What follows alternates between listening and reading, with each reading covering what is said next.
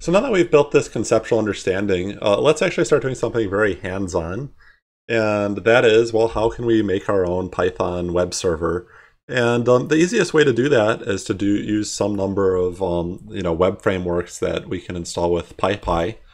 And a student of mine actually a while back, well, a couple of students did this study where they kind of looked on GitHub and they saw what modules people were importing, and they figured out, well, how popular are different Python packages. And these are all the different Python packages. And you've seen a number of these. You've seen NumPy and Flat and Matplotlib, Requests, and Pandas. By far the most popular one is called Django, which is a web development framework for Python. I may be teaching another one, which is Flask. You can see it's a bit less popular, but it's much simpler and more elegant than Django. So I think it's kind of ideal for teaching here. And so I have a Django application here, and it's on this website. This is kind of a pre-release of Project 4. So, it's going to change some from what I'm recording now. But there's some nice examples on this page. So if I go down, I can see, well, here's that same Flask application that I saw on, that I had seen on my slide. And so what I'm going to do is I'm going to head over here, and I'm going to try to create this new web server. So let me head here and create a new directory, which I will call October 14. And so what I'm going to do is I'm going to create that new web server using a text file, right? Because I'm going to want to call it something like maybe I'll call it server.py. And I'm going to paste all of that code from that example, and we're going to talk about it. Okay, so I'm going to have this here. Let me save that thing. And I have to make a little room here, right? So I want to fit a few things on this screen, like so. So I'm going to have that there. And then I want to open up a terminal, which I'm going to grab right here, and I'm going to SSH to my virtual machine. And I'm going to head to where my code is, which is here. Okay, and so what I'm going to do is I'm going to say Python 3, and then I'll say the name of my program, server.py.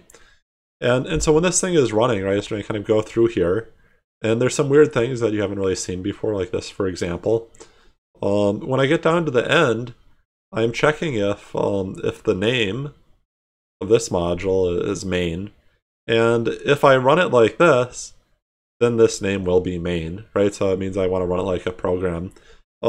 If I do something like this, let's say I say Python 3 and then I say import server, then this name here is not going to be main, and it won't actually run. Right, so I'm going to exit this.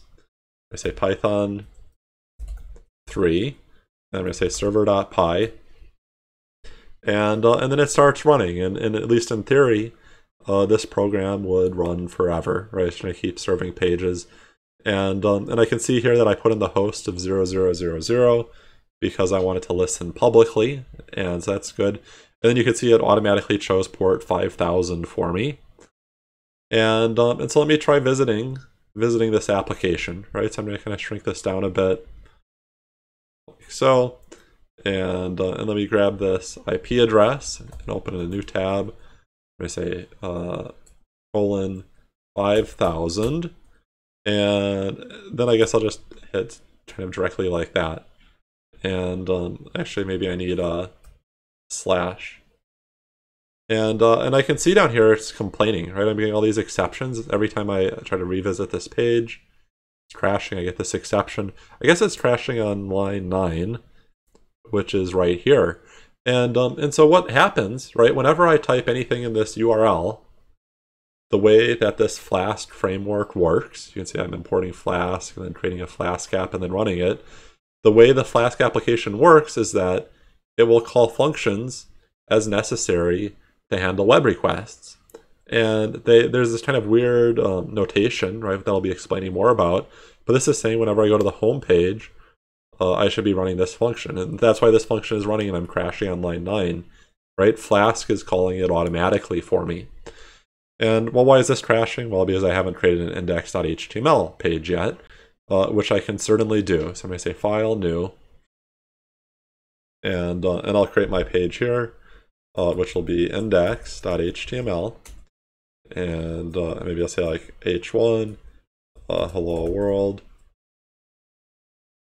and maybe I'll say something like this: the current time is, and then I would really like to inject something here. Okay, so I'm going to come back here and try to shrink this down, and so if I try to refresh this, well, there I go.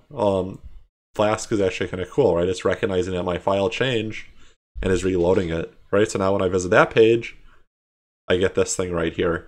If I want to, I could create other pages. So this right now is an example of a static page. Let me create a dynamic page. So I'll say something like a.html. And last time I tried to make sure I had an index.html. I'm not going to even do that anymore. I'm just going to do something like this, right? I'm going to say return ha times, let's say 10. I'm going to do that, and then I'm going to visit that page, right? So I'm going to head over here and say /ha.html, and why didn't that work? I think that actually I'm not supposed to put a leading slash there. Let me see if that does the trick. Well, that's a little funny, isn't it? Well, let me try restarting it. I thought it was trying to pick up that route, that new route. Maybe it only does it for existing ones. Refresh this. And well, why is it unhappy now? I can't really even restart it. Let me.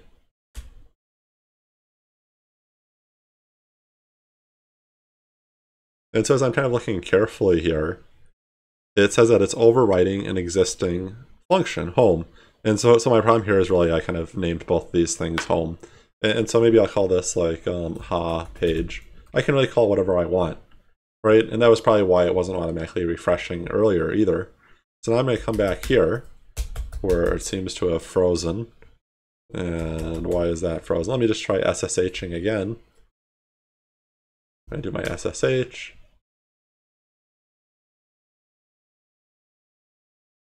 Sorry, my internet was just kind of flaking out there for a minute. So anyway, this is up and running again. And so I'm actually going to run it now. And my Flask app is running. And I'm going to refresh this page. And now I can actually see I'm dynamically generating that content.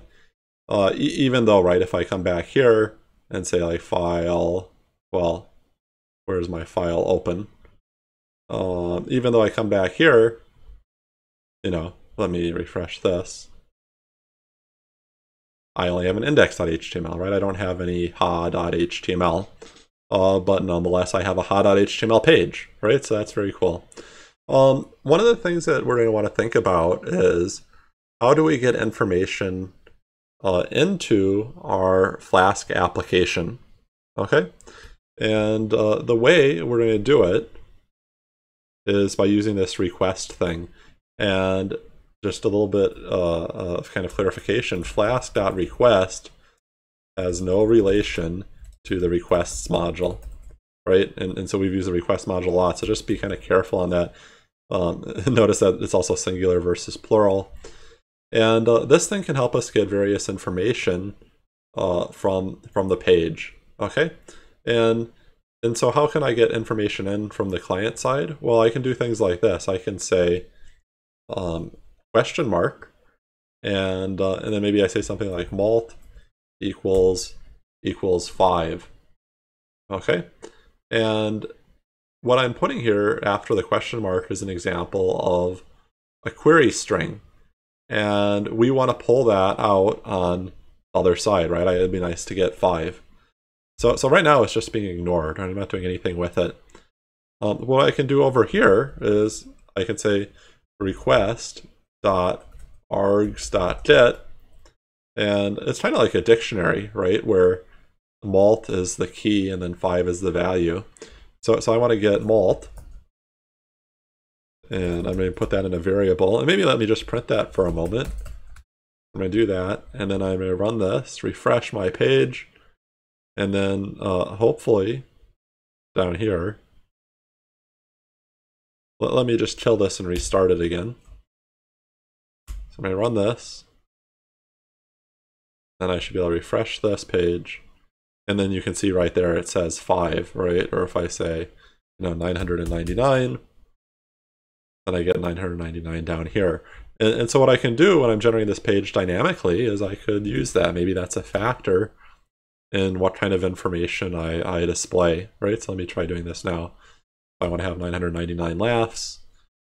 It's kind of funny. I guess before it was recognizing that it had to automatically reload the page, and now not. So I'll just kind of manually restart it. I hit Control-C to kill it, then run it again, and I run this. And maybe the reason I was having trouble reloading is because there was an error in my new page. I cannot multiply sequence by non-int of type stir. So what does that mean? So I guess I'm multiplying a string by something that is a string. Okay, so maybe let me just do this. I'm going to print, the type of malt here, just to see what's happening, and then run this.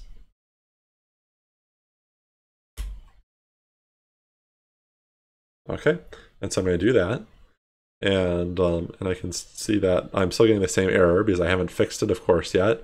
But I can see that that's a string, right? So all of these query string arguments that I'm passing in, those are strings, right? So when I come down here, maybe I should just convert it to an integer. Maybe that would be a fine place to convert it to an integer. Okay, so let me rerun that. Then I'm going to actually run this page here. And now I can see I can control how many laughs I get. Okay, and if I had multiple query strings, I'm not going to do it here, but I would just put an and sign between them. So I could say something like, x equals 3 and y equals 4. I'm not going to do that now. Okay, so that's good. Kind of coming back to this home page, right? So we've seen, let me hit back a few times.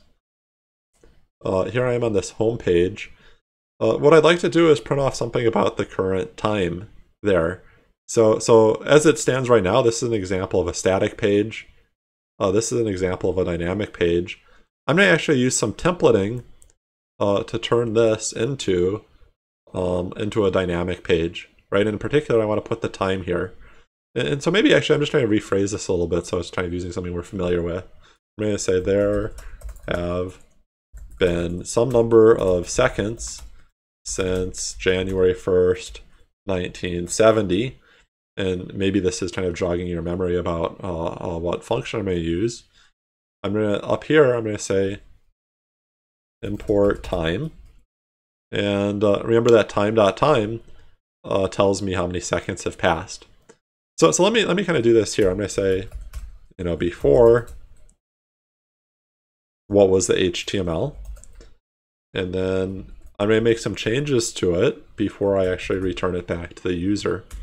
I'm going to say HTML equals HTML.format. And when I do format, what it's doing is I might have some args here.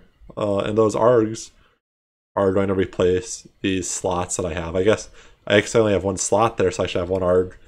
And that arg will be, well, whatever the time function returns. That's how many seconds have passed. Okay, so I'm going to run this thing. And there we go. And so I'm going to load this. And I can see, well, that's how many seconds have passed. And every time somebody visits this, it's a little bit different, right? If I keep doing it, it keeps reloading, right? And I can see down here what's happening. Right before I get this content that has the slot in it. And then after I run this line of code, then what do I get? Well, then I get the new content that I actually return. So kind of to take stock of where we are, now I have two examples of dynamic pages. One which uses templating, and the other which is just kind of generated completely from scratch. Okay, so I'll leave it off there.